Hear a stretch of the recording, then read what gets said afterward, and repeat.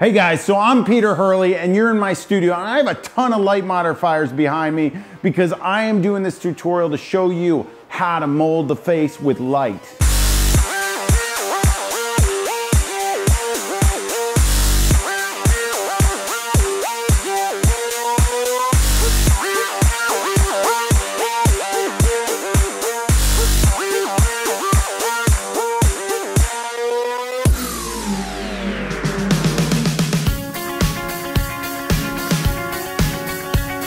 So guys, when we released the art behind the headshot, it was 90% coaching and maybe there was 10% technique and lighting in it. And what I realized is people got great at coaching. They were really getting it together. But the technique, if the technique's not there, you don't have a picture either. So I was like, why are they lighting it like this? They got the expression, they got the person, but now the lighting's a mess. So we decided to come back, go back to the drawing board, and create a technical tutorial that teaches lighting the face. On men, I like to accentuate right in here, right below the cheekbone, in front of the jawline, this area of the cheek, right here.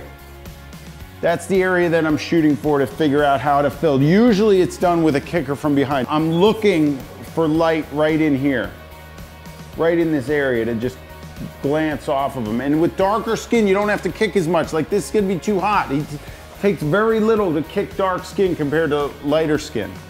What's so unique about this tutorial is that we've got two models. One male model who's dark skin and a female model who's light skin. We use the same people with all the light that we're using the entire time. So you get to read these people's faces, you get to know them, and then you get to see what the differences are in the light. I work in subtleties really well. I think that's way too much. So I'm gonna go a lot softer. Now I'm gonna watch the shadow density. I'm looking right here. When we made this tutorial, we really wanted to make sure that we had proportional modeling lamps on the flashes that we used. This makes it really easy to see all the little nuanced changes that Peter does when he moves the light closer or further away. It's also nice because if he turns the power up, you're gonna see exactly how that's gonna affect the image as well. This is more of a fill, and then the kick will probably come if I skirt it off the face something a little bit more from behind, but I have to see it on this angle. Yeah, that's more of a kick. When it's further out to the side, it's a fill. When I go in tight, it's more of a kick.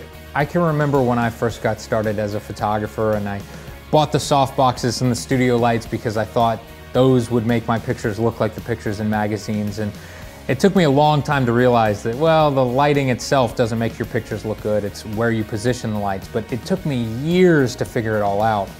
And so when we were planning this video, it was my goal to create something that would be this huge jumpstart for photographers. So if you don't have a good handle on studio photography, I really believe you're gonna be able to watch this thing and you're gonna be years ahead of anybody who's trying to learn it on their own. So the light convergence is ahead of his face. So these two lights, the center of this light and the center of this light are hitting right here, about where my fist is. All right, that's about where the light's hitting.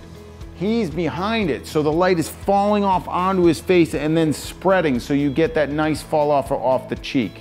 If you have a number of different clients coming at you and you have one lighting setup in your bag of tricks, how are you gonna recreate different looks for these people?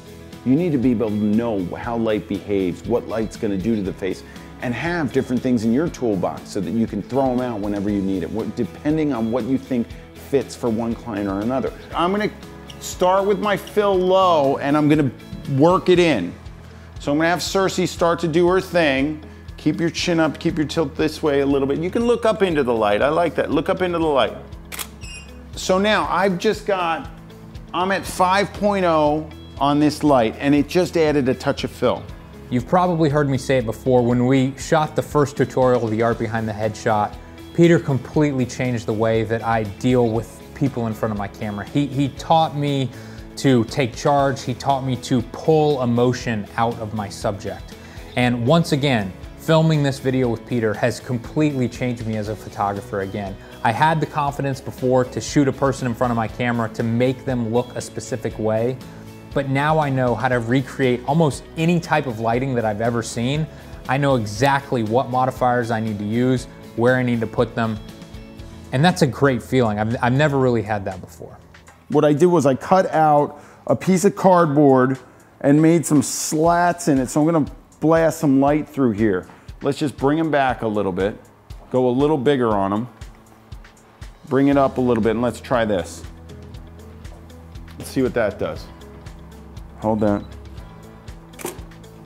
And let's take a look here. I like it, it looks good.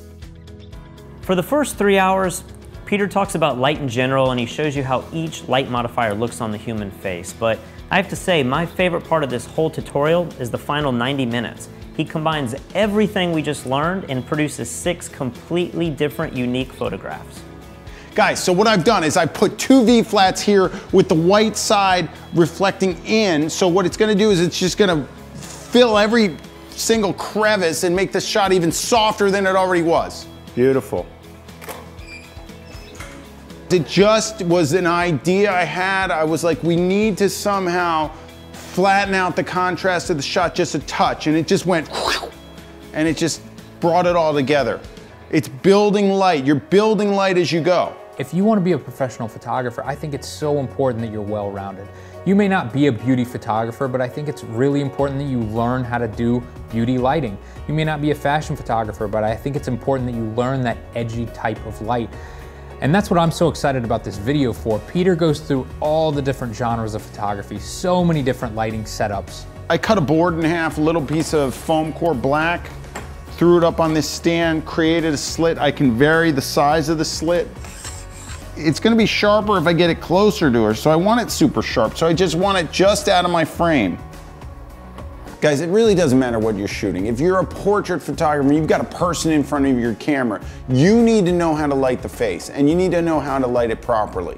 Watch where I'm putting the light. See how I'm opening it up, opening it up, opening it up. I'm looking right here. I'm gonna stop when the light's right there so that the cheek really has fall off. Now we've made 3 full-length tutorials so far. We did the first one with Peter, the second one on wedding photography, and the third one we recently released with Mike Kelly on architectural photography.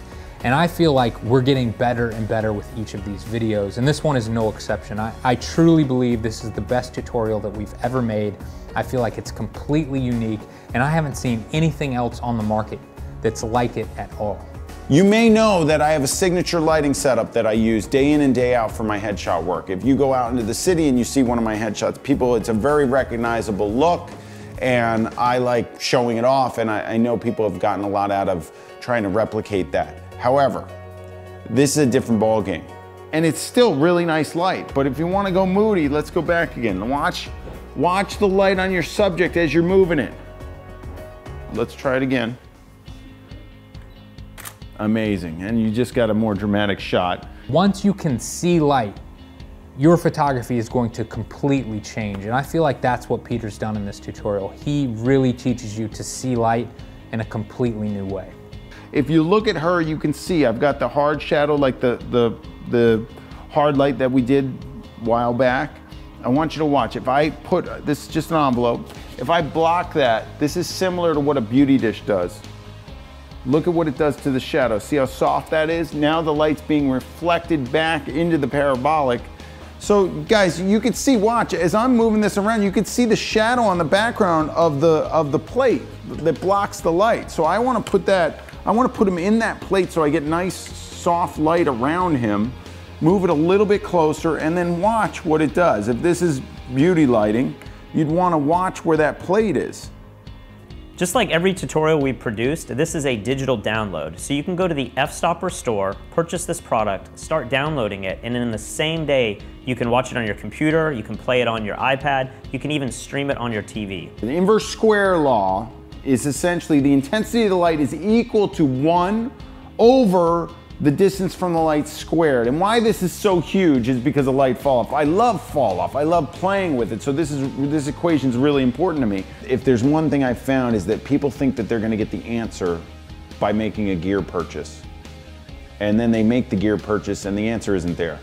You need to know the basics of lighting. You need to know the intricacies of lighting. You need to know the gamut.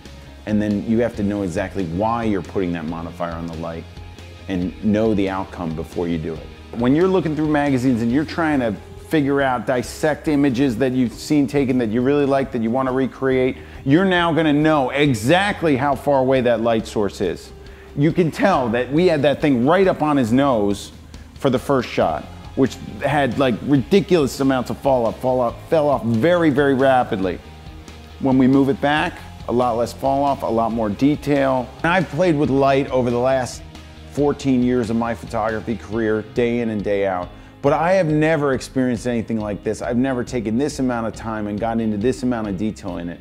I know I learned a ton of stuff and upped my game. I completely upped my game this past week of shooting. I'm really psyched and I can't wait for you to see it. I've got it in frame, but I don't care, right? We're gonna leave it there and see what happens. Hold that guys, perfect, I can work with that. There we go. Now we've got a ton of light flowing around there. We not only lit Cersei, we also spilled some light onto Kahari's face in a big way.